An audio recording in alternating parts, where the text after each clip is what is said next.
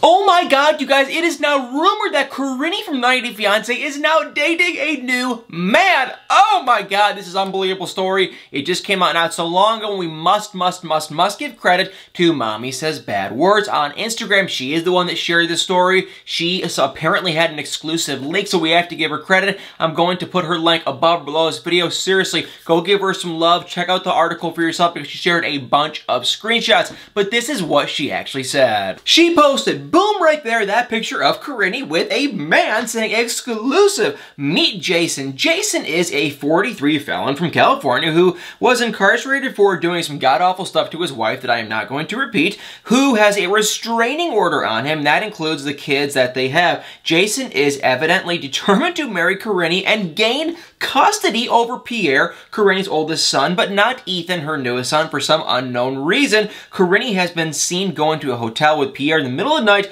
and it is just like, what the heck? And she also went on to say this right there, saying Jason went to visit Kentucky in October 2020, and that photo I just shared not so long ago was taken of him and Karine in a Crown Hotel. And she did share somewhere else that this was, shared from her from a very close inside source, because people were asking, what is the proof? What is going on? So it was from an inside source. So I don't know anything about it. I just saw it and wanted to share it with y'all. So, oh my god, I don't even know where to start. The thing is, Paul and Karine have been a little bit quiet on social media. Paul definitely does kind of post stuff, some stuff kind of with Karine. He has been posting stuff with her hair, because if you don't know, she is going to cosmetology school, but that is what is going on.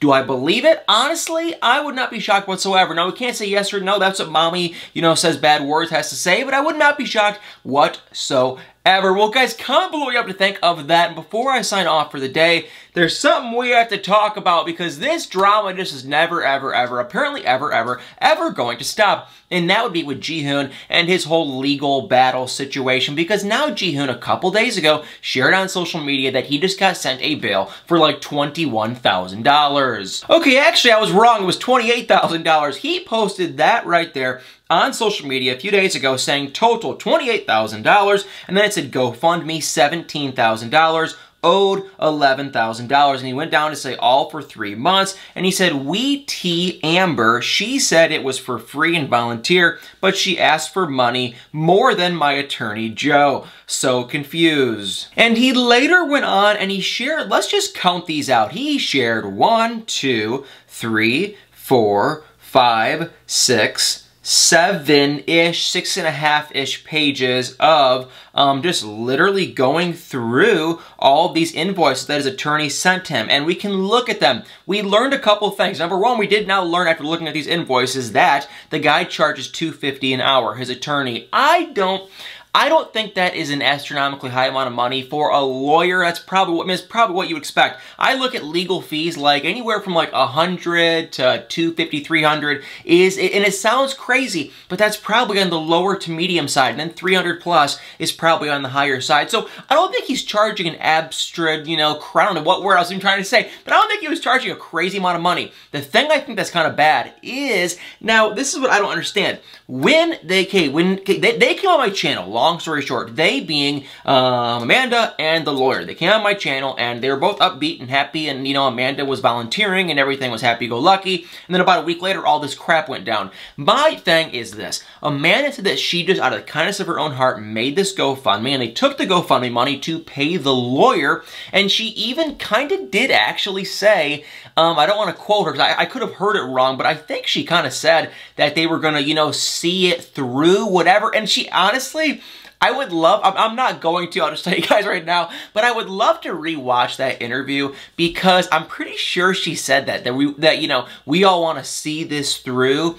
And I was kind of wondering, okay, well, what does that mean, see this through? Because I think she was talking about the lawyer. Like, hey, we only raised, however much money, 17 grand from GoFundMe, PayPal, and, say it's going to be a little extra. We want to see this through. I think she said that, but either way, they got that bill, Jihoon got billed, and I don't know what is going on. So my whole thing is this: it appeared that Amanda made the GoFundMe to help Jihoon, but I don't know, did she, hire this guy? And I honestly, it's like I interviewed her and I still don't even know. But my whole point is, if she hired the lawyer and then it's like he wasn't sending him a bill, that's the other thing. Was the lawyer sending Ji-hoon a bill on a regular basis so he could keep up with the bills? Because if it was like, you know, all of a sudden overnight Ji-hoon had no idea what was going on with the money, where the money was going, that is kind of, you know, that is kind of weird, because it's like, if he did know where the money was going, he could have called the guy and said, you're fired. He could have said, I don't want to work with you anymore, when it was a much, you know, smaller sum of money. So that's the million-dollar question. Did Ji-hoon know how much money he was getting charged? If he didn't, then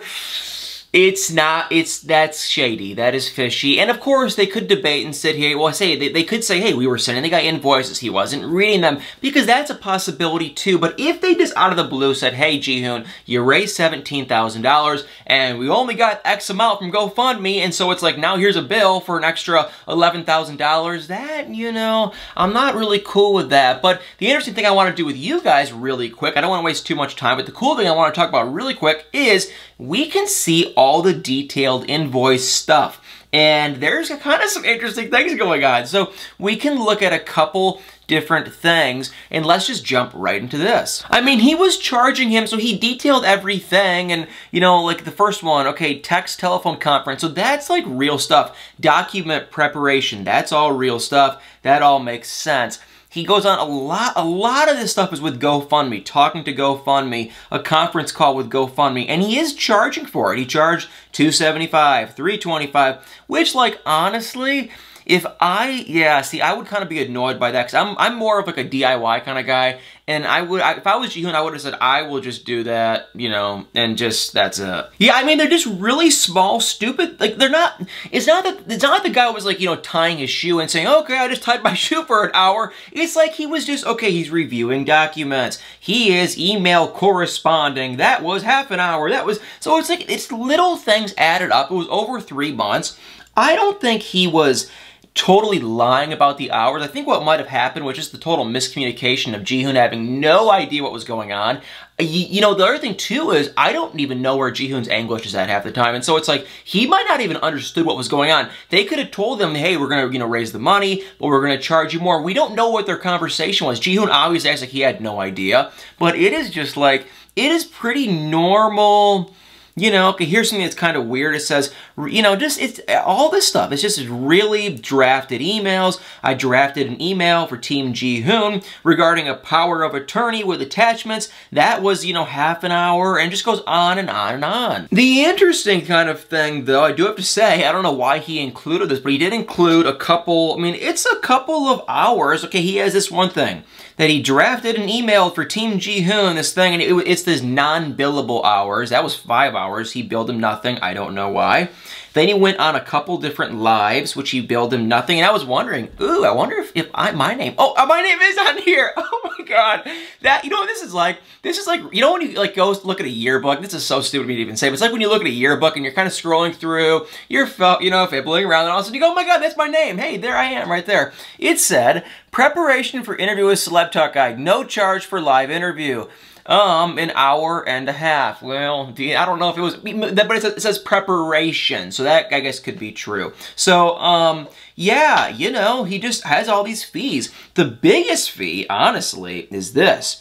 It says catalog, video, screenshot, screen recordings, and it really makes no sense. It says office staff, and it's $2,100. So that's what I wonder if that was the fee for this other person he's talking about, because he made a comment that this other person, Amber, who I believe is working with his now ex-lawyer, was kind of on the payroll too. So my question is, was that $2,100 going to her because it says office staff? And there are a couple other office staff. There are, well, not a ton, but it is some. It says office staff 5 or 600, another 600, another 277, and that is basically it. A couple other, actually, no, there's another, actually, there's a couple office staffs, because there's another office staff, 600, another office staff, 1190, yeah, so that is basically all I can tell. Very odd situation. I don't know what in God's name is going on. To be completely honest, The people I interviewed,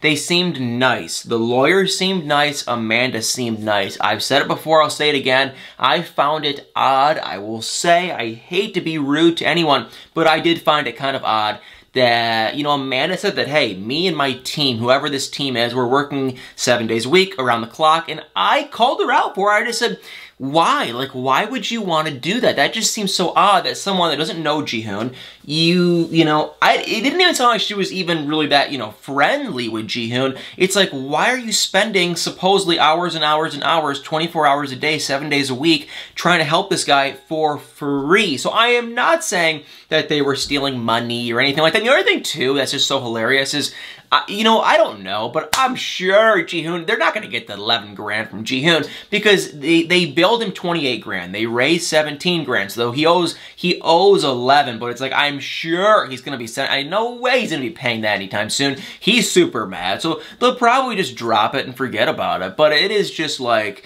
it's kind of a crazy deal, but that's the thing about law, man. I don't think the guy, like I said earlier, he was just tying his shoe and doing nothing. I think he was actually doing this and doing that and typing this out. And, you know, the time added up. That is that. He should have been invoicing Ji-hoon probably weekly and filling him in. And if he was doing that, then it's like, so be it. Ji-hoon should have fired the guy a long time ago. But the way Ji-hoon's talking is that he had no idea about these invoices. So I have no idea. And a third possible scenario too is, you know, honestly, it's like, you know, after he blocked all these people and the whole Ji-hoon team and he got rid of the lawyer could have just said, hey, I was going to see this thing through. And because Ji-hoon fired me, now I'm going to send him a bill. Which, that's also kind of weird. So I don't know. I don't know what to say. I feel like this is just honestly a bad situation. It took a bad situation into making it very bad because the situation with him and Devin, that's bad enough. And now it's like, this is even getting worse. So that's all I'm going to say. Not cool. I feel bad for both sides.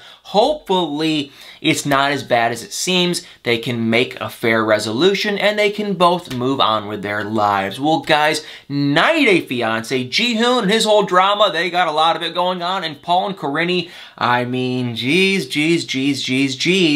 that is true that Karine has a new man, ugh, after she just had a baby with Paul, that's not gonna go down good. But guys, well, I just wanted to say real quick, thank you all so much for watching. I do want to say if you are new to this channel, please hit that like, hit the follow, the subscribe, the share button. It means the absolute literal world to me. I love you guys all so much. Well, thanks so much for watching. Y'all better stay tuned for many more videos.